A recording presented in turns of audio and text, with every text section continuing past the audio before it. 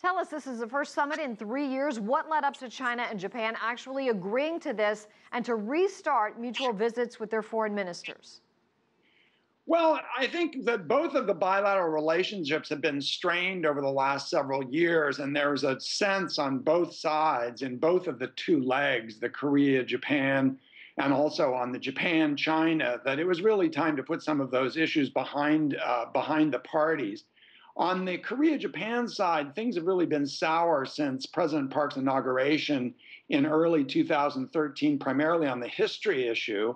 And similarly, on the Japan-China side, the election of Abe, came in the wake of some strains over the Senkaku Islands in particular that had soured relations there. So I think it was partly just these issues had festered for too long, and there's too much of importance that the three parties need to discuss to allow them to continue.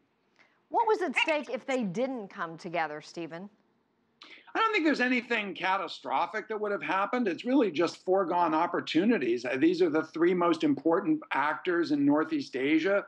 There are a number of common interests, from North Korea to cyber to economics in particular, which we can talk about. And I think that with China slowing a little bit, Japan still in an economic rut, the economics might have played a role in trying to push cooperation back onto track. Will we see any immediate impact of restoring trade and security ties? I think the biggest piece of this is actually the meetings which are going to take place tomorrow between Korea and Japan, the leaders of those two countries. The United States has been extremely frustrated with the fact that these two have not even communicated since President Park's inauguration. So that's hindered cooperation on the two of them with the United States as well. So there are big stakes in getting that bilateral relationship back on track. Let's talk a little bit about the tensions surrounding the three of them and how that played off one another. Sure. Okay, so let's start with the Japan-China. Back in 2010, in September, there was an episode around the Senkaku Islands, which the Chinese called the Diaoyus, in which a Chinese trawler ended up ramming a Japanese Coast Guard vessel. And that created a tremendous amount of tension at that time, and there was a belief that the Chinese had manipulated trade relations in order to get the captain's release. And then 2 years later, the government actually purchased those islands from the private party that had held them. And this was seen as violating China's territorial integrity because it has a claim to those islands. On the bilateral front between Japan and Korea, the issue really has to do with history more than anything current. Japan had been involved in the use of prostitutes during the war, the mobilization of Korean women for prostitution to serve as Japanese troops. Obviously, this is an extremely sensitive issue.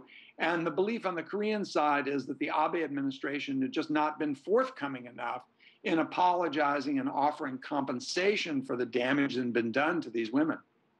Do you expect us to have more talks in the coming years, Stephen? Yeah, I mean, this is one of those issues where it's not a headline grabber. The talks are going to generate more talks. But I do think that one of the things on the economic side, which is important both for the U.S. and the countries in the region, is the possible conclusion of a three-way free trade agreement between the three countries. So these are very large economies. And we have the TPP, as you know, which has just been recently concluded. I think China would like to have its set of trade relations pushed forward with countries in the region. And they're working on a larger agreement between 16 countries centered on ASEAN. But clearly, the three of them, China, Japan, Korea, could lead that process if they could reach a free trade agreement among themselves. That would be groundbreaking. Thank you so much, Stephan Haggard, joining us from San Diego. We appreciate it. My pleasure.